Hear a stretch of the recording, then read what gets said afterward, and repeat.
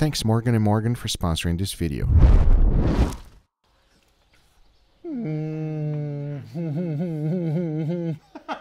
Not many of my experiments will get a reaction like that. You see, I have done several different experiments with brisket. Most of them turn out delicious. Some of them turn out weird. However, this one might just top them all. And the best part, it's super easy to make. And here's how.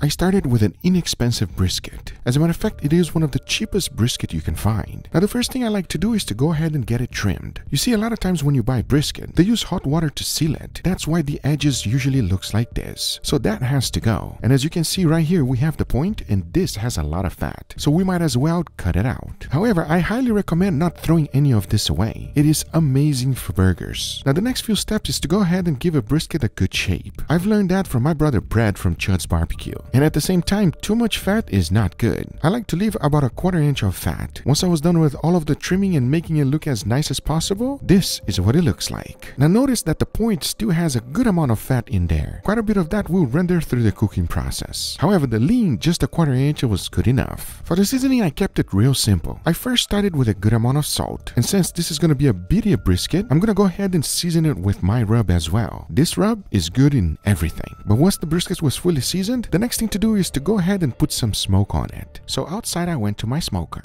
I set the temperature at 300 degrees Fahrenheit, threw the brisket in there and closed it up. Because after about 3 hours, this is what it looks like. It produced a beautiful golden color. We're also starting to get a little bit of bark in the edges. However, that bark will produce an incredible flavor. Talking about that, the next thing to do is to go ahead and finish the cook. So I went ahead and threw in an incredible amount of Birria Marinade. Now this marinade is fantastic and it is easy to make. The most important ingredient is this, Guajillo dried chilies. Now I like to go ahead and remove the seeds. I feel like in the end, it just gives you a better result. Another chili I like to use is this one right here, pasilla. It just produces an awesome flavor. Again, it is optional to remove the seeds, but if you have time, definitely do it. And since the chilies are dried, we gotta bring it back to life. For that, we just gotta dunk it into boiling water. As soon as it comes up to boil, give it about 2 minutes and it's ready. To finish it up the marinade, we just gotta use our blender. So I went ahead and threw in a good amount of tomatoes, followed by white onion, all of that chili we just rehydrated, and a little bit of that water we just used as well. Then you want to add a good amount of salt, garlic powder, a tiny bit of cinnamon, brown sugar, 1 chicken bouillon, and to wrap it up, lime juice. Now all there's left to do is to blend everything on high because the marinade is done. And I promise you one thing, this is delicious with any meat. Just imagine having it with that incredible brisket. Because once I combined both together, into the oven it went at 350 degrees Fahrenheit for about 2 hours. Once the time was up, I took it out and take a look at this. Now the next thing to do is to go ahead and transfer it to a cutting board, and this is my first birria brisket, and I gotta say, she is a beauty. However, it is piping hot, so I'm gonna let it rest for about 1 hour. Now don't forget about the consommé sauce that was left behind. This is where all the flavor is at. It is so good that you don't even need the brisket. All you really need is a little bit of tortilla and that's it. Talking about that, after 1 hour it was time to slice the brisket, and when I did, oh man, it is a waterfall of juice. Now even though it rested for about 1 hour, it is still hot, and I cannot wait to find out how the slices of brisket are gonna taste, especially from the point which is the fattier part. I mean, take a look at this. It has to be delicious. Now for the lean, I decided to do something else. I first cut everything into small slices, and as I was doing so, I said, you know what, let's cut it in even smaller pieces. So I chopped everything up, took out my cleaver, and actually finely diced everything. Because there's one thing that birria is fantastic for, and that is tacos. There are 2 different ways to do it. The first one, I threw in a little bit of consommé sauce right on the bottom, then immediately put in my corn tortilla. Now I like to use Oaxaca cheese. It is a Mexican cheese that is very similar to mozzarella. However, I feel like it's a little bit creamier. If you cannot find it, mozzarella will work just fine. Because once I added the cheese, I went ahead and put a good amount of the brisket right on top. If the taco is getting stuck, I like to use a scraper, then slowly fold everything together. To finish up this taco, I just add a good amount of that Birria Marinade right on top. Come on now, this is incredible. But let me show you a second version. To make them even crispier, I went ahead and added some bacon fat on the bottom. Then threw in my tortilla and started to fry it up. Next, throw in some Oaxaca cheese, followed by that beautiful brisket, and instead of the sauce going on the outside to make the tortilla soggy, I like to put it in the inside to make the tortilla super crunchy. So it is up to you whichever way you decide. Regardless of which way you make it, it is going to be fantastic.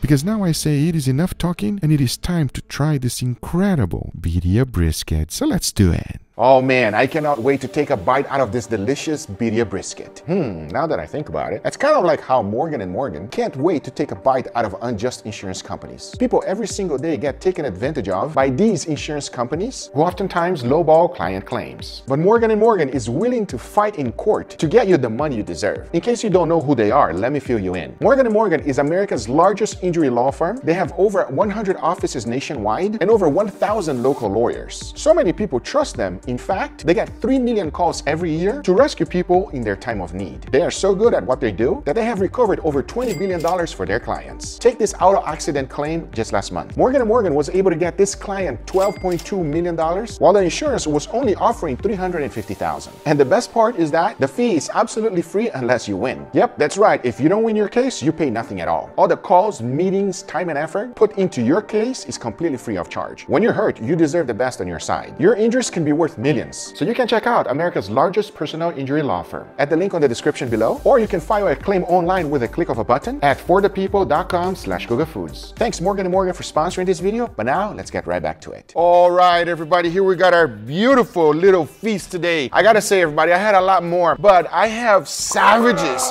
in the house and they just attacked everything. That's all that's left from a brisket, by the way. So this is a little experiment, a birria brisket. We all love birria. Oh, birria brisket. That sounds interesting. That sounds very unique, and I'm looking forward to trying it. Okay, enough talking. So here's the deal. We have brisket and then we have a little birria taco, okay? So the birria taco, everybody, there's two ways to do it. If you don't put the sauce on the top, it's crispier. If you dunk it on the sauce and you cook it with the sauce, you gotta serve it right away. And we gotta get ready for the table. That's why these are like this. Enough talking, let's give it a go. You guys ready? Let's do it. Which one you guys wanna start first, brisket or this one? Brisket, brisket. That way we know what's going on. Okay, let's Brisket. do it. I agree. Let's go for the brisket. You're making a mess already? The video hasn't even started yet. Boom. Roasted. I've done a lot of experiment with briskets, but I have no idea how this one is gonna taste, everybody. Let's find out right now. Enough talking. Cheers. Cheers. Oh. Oh, good. Wow, wow, wow. Wow. Wow. I've said this many times. Birria sauce will save any meat. Extremely tender as well. I got one word for this brisket, and that is incredible. Really, really delicious brisket. Completely different than any brisket we've ever tried because there's not much of a bark. That birria sauce really like takes over the bark, so instead of having it be nice and dry, it's actually wet. So it gives a completely different mouthfeel to a normal brisket, but it's very flavorful. It makes it feel like it is more juicy. Yeah. Let's try dunking it on the sauce over here and you guys let me know. How much dunkage? A lot of dunkage? Leo, as long as you don't make the table dirty, you can dunk as much as you want, my friend. Emotional, damn it! With the sauce. Cheers, everybody. Cheers. Oh my God. Sheesh. Wow! That is amazing, everybody. That is how that tastes, all right? That is incredible. Seriously? I was going to put it in my mouth and literally a drop of the sauce just fell right on the table. I cleaned it. Okay, it's not that bad. So I kept my table clean. Yeah. That's what I did. Here, Leo, I knew I was gonna have to let you borrow that, but there you go. By itself, it's ridiculously good. But when you dunk it in the birria sauce, it gives it even more flavor and even more oomph. And if there is any type of dryness, it No, goes that's away. gone. I think the birria marinade pairs so well with the actual brisket because the savory richness of the brisket gets combated by the depth and slight sweetness of the birria. I think they pair together really well, and it's just overall just a really delicious brisket. Gotta say, Leo, those were some big words. Yeah, he likes the big ones. Two things you can count on me for. That's big words and getting a table dirty. Yeah, that's a fact. Okay, enough. I want to try the birria tacos. Can we go for it, please? And it's also, it's a little crispy, okay? Dunk it as much as you want or a little as you want, and we're gonna give this a go. You ready? Oh yeah.